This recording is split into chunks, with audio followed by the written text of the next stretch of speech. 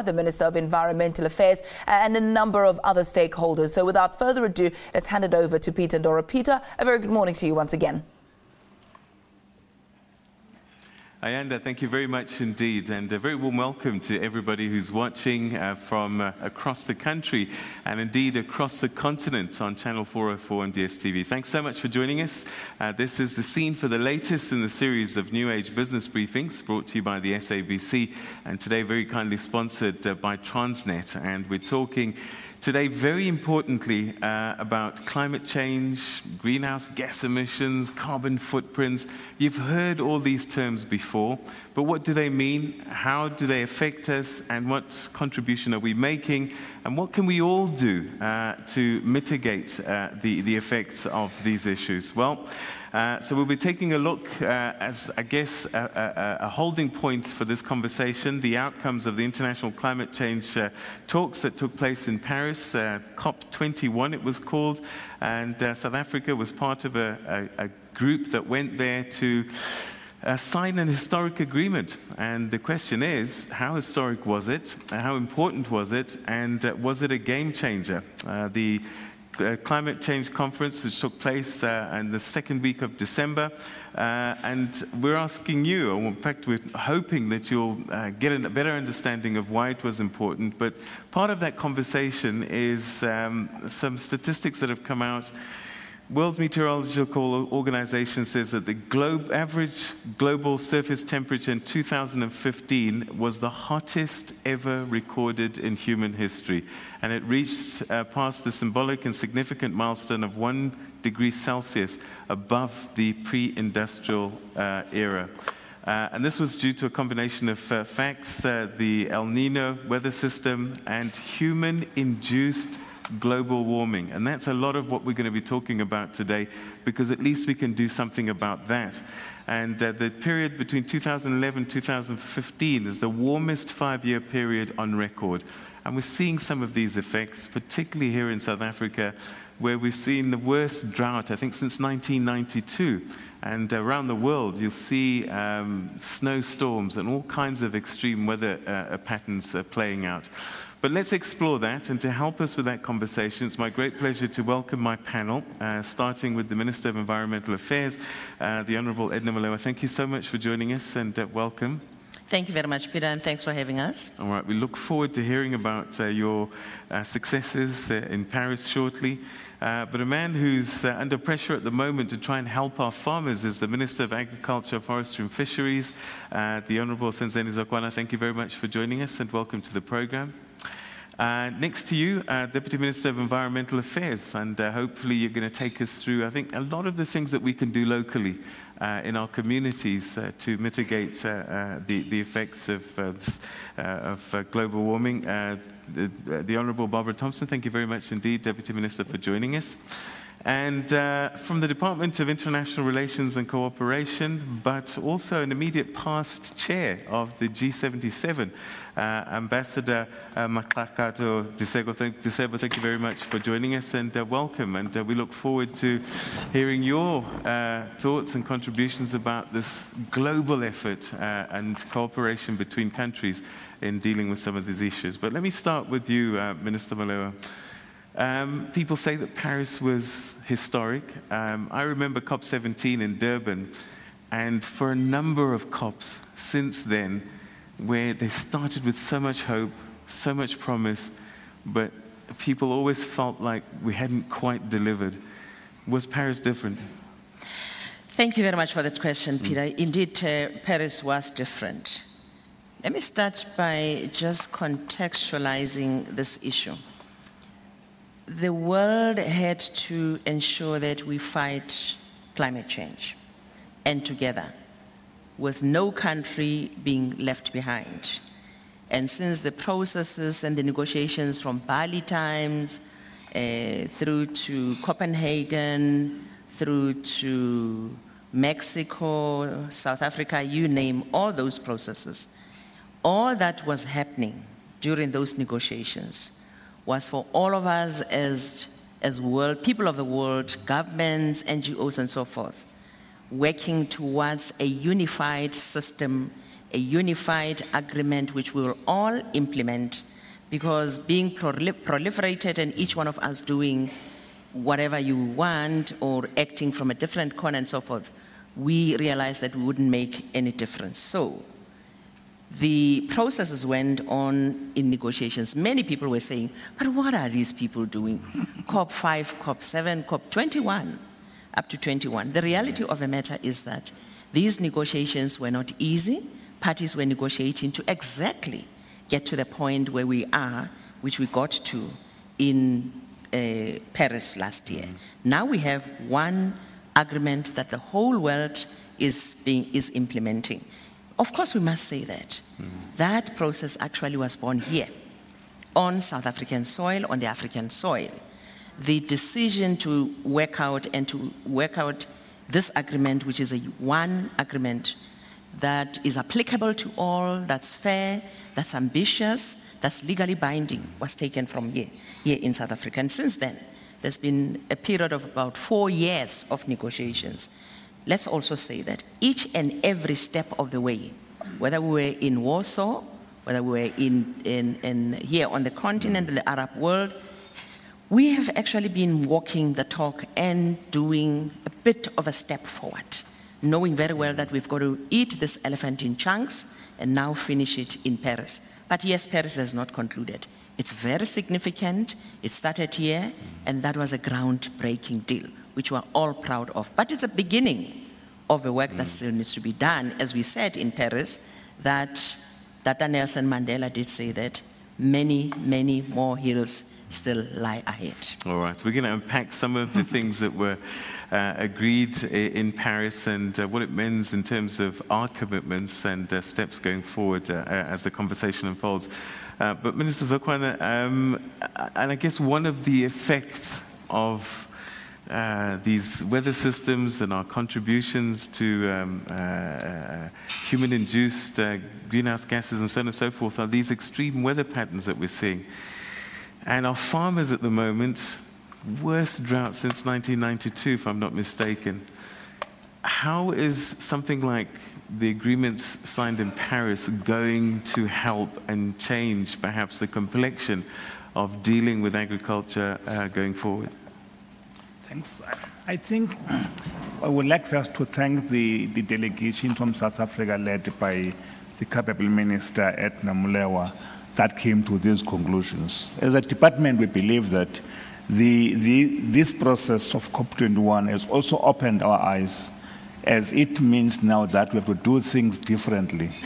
The way we plant, the way we till, the way we do all the things we do has to make sure that we're always conscious of the fact that we have to mitigate. We have to do all these things to make sure that we're smarter in the way we use the land. We're smarter in the way we make sure that our forests are supported and we grow more trees to make sure that we can be able to expand the capacity of trees to release oxygen and absorb carbon dioxide. We need to leave those things because it happens at a time when we're faced with the worst disaster in terms of the current drought. But I believe that as farmers we can reduce even the usage of diesel by applying the no-till systems so that we're able to make sure that we can produce at the rate, but training and supporting our small-scale farmers. And I think the report therefore brings that there are things that the COP21 agreed upon that needs to be done to assist the developing countries. But I think as a country, we must make sure that we use water, we change the forms of irrigation we have been using and go to systems like the drip system. And we need to make sure that we change the times at which we have to irrigate. But I think that as a country, we need to make sure that this is not an event. It must be a process that leads to us being better to make sure that food security is guaranteed to our people. And we can do that by looking at these rules and everybody playing his role. And I would say that as a department, we believe that we have got the standards we have set up. So we have to make sure that we go out to people and make sure that is what we are doing. All right, thank you very much indeed. And we'll unpack some of the issues, particularly in the agricultural sector, as the conversation continues.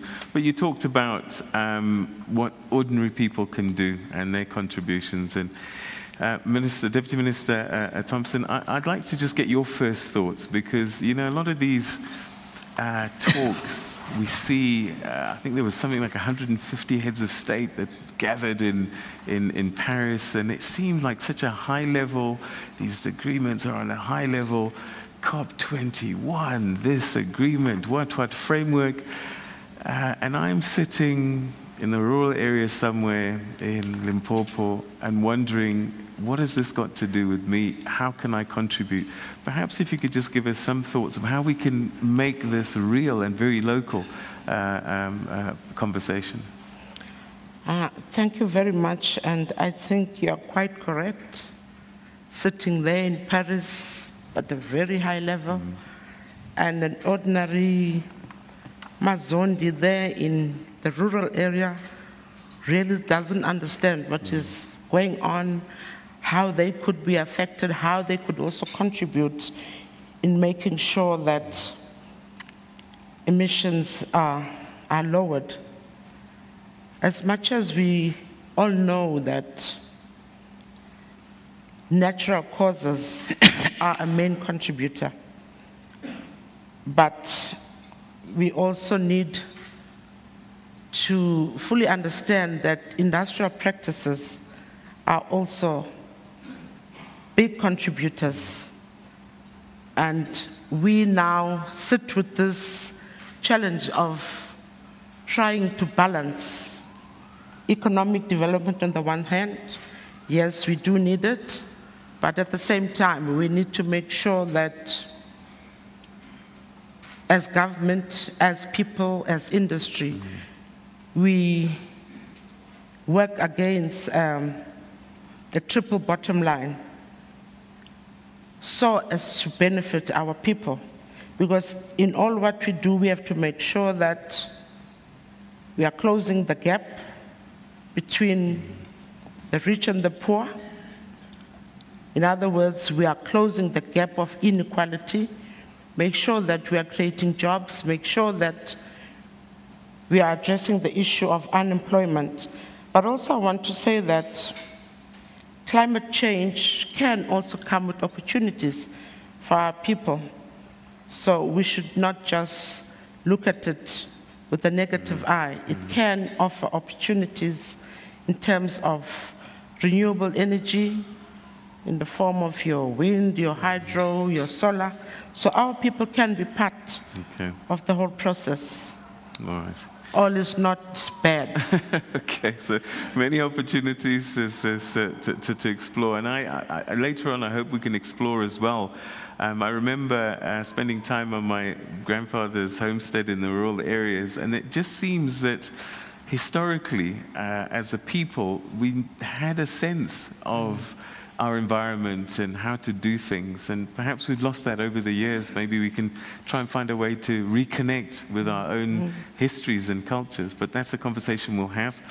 Ambassador, your job was enormous. You know, we talk about the G77 plus China, and going to Paris just ahead of that. I remember you said you had some concerns about the draft UN Accord on fighting climate change, and you described it as a form of apartheid against developing nations. Is that not true?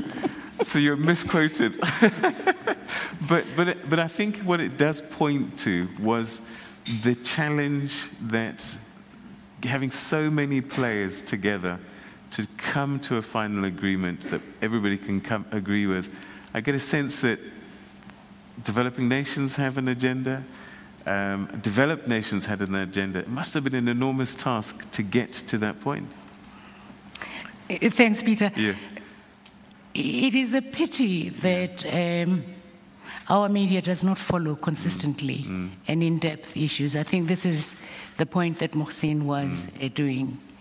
So they will pick up a story and not investigate it in depth. And before you know where you are, there is an accusative headline that is not anchored in any story. I'll come back to that and answer it in full. I just want to re-emphasize what Minister Molewa was saying, that if it hadn't been for Durban, if it had not been for COP17, there would not have been an agreement in Paris. The whole structure would have sunk. So it all began in Durban on the basis of the Durban Platform for Enhanced Action. At that point, we'd reached the crossroads in a context where how we understand climate change is that it didn't happen yesterday. It has been happening since the Industrial Revolution, the first. And the understanding is that because of that, those that took policies that have led us to where we are, which is developed countries, must take the lead in a legally binding way to compensate us for the hardships that we're feeling. While a woman in Limpopo might not know the discourse on the lingo of climate change, they feel it, they live it, they have to deal with it on a daily basis. So for competitive reasons, and domestic national interest reasons, when developed countries suddenly realize that developing countries were doing well, they turned around and said, no, we cannot continue doing what we do, because what you do to address climate change has an impact on your ability to create jobs, an impact on your ability to address income inequalities, an impact on your ability to export, an impact on your society. They turned around and said, no, we cannot any longer carry the burden that we should carry. And they threw the system out of kilter. There were calls for a new agreement in a context where there is a primary agreement, the Framework Convention on Climate Change.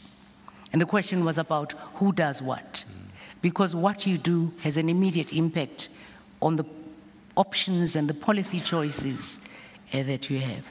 South Africa is a developing country, an African country that has a legacy of poverty which articulates itself on racial lines, and we negotiate as such.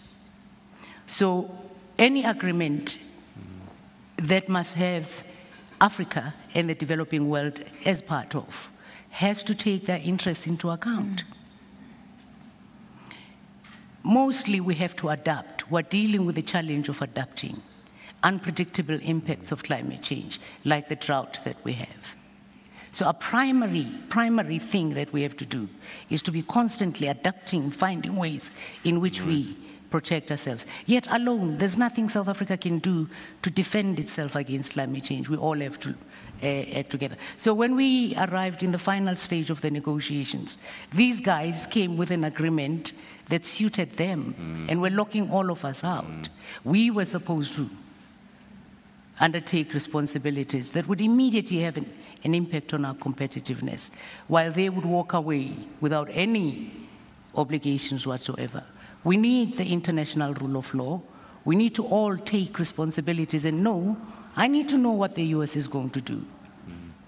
For South Africa, we need to know what the European Union is going to do for predictability.